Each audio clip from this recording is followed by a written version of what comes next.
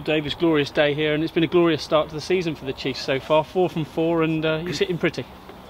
Yeah, I think if you look at the scoreboard, yeah, those 4 wins, the first time the club's achieved. I think it's the first time we've achieved the first 2, let alone the first 4. So that's a positive in that regard. But I think internally we're still conscious of pushing our game a bit and playing to a bit higher standard than what we're capable of.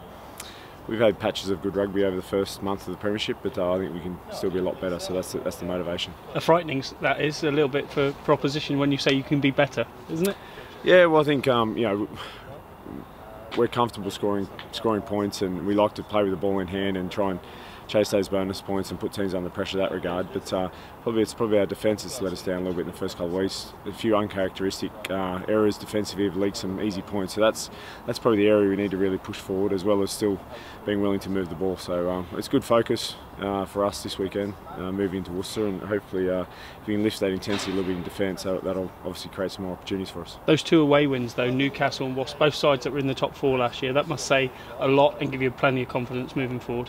Yeah, look, you always get confidence from winning away, particularly when things didn't go as well as you'd like. We were under a lot of pressure last Friday in Newcastle, but we managed to get out of it through going back to what we do well. A few good scrum penalties, a couple of maul tries as well. So it's nice knowing that you can be away from home under pressure, but still stick to what you're good at and get the result. So like I said, we'll keep sticking to those sort of things that we do well, but also trying to improve in other areas, particularly defensively. Here at home, though, you always fancy yourselves, but the last side to win here in the Premiership were Worcester, and you've got them this weekend.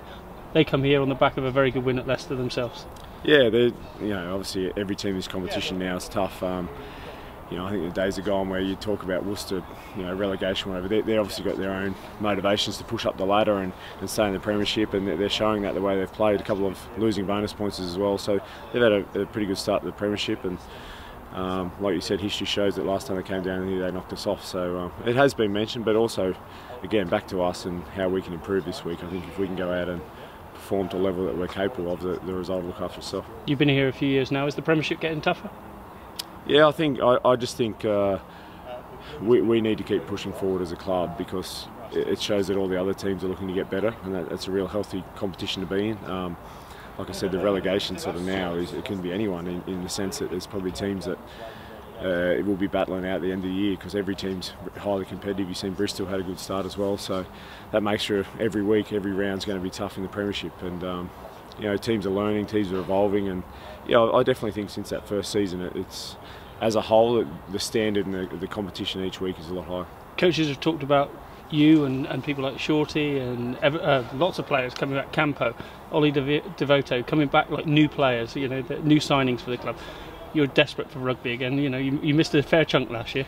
Yeah, look, I can't complain about my first season. I was obviously involved in the Premiership team, which is very special. But last year was, it was a tough year, but it's part of playing the game. I've been obviously around long enough to know that these things happen, and I think I only managed 12 games last season. So it's good in the sense that you're not bashing yourself every week, but you want to be out there and playing. And I feel as I've put myself in a position after my surgery in June to have a good long year, and that's the key. There's a lot of rugby ahead, and physically I feel good, so I've just got to keep pushing forward now. And you come into this much vaunted Exeter Chiefs pack, people talk about it, everyone knows what's coming from. How do you stop them? Giving away the trade secrets.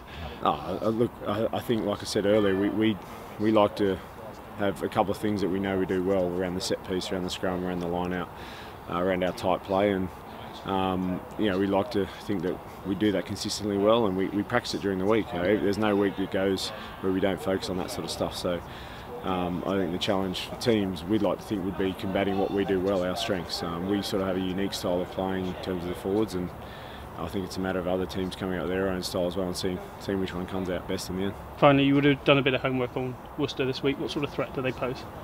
Yeah, look, like I said earlier, they're a good team. You don't put 40-odd points on Leicester away from home if you can't score points. Obviously, Hogard at 9's a threat around the base.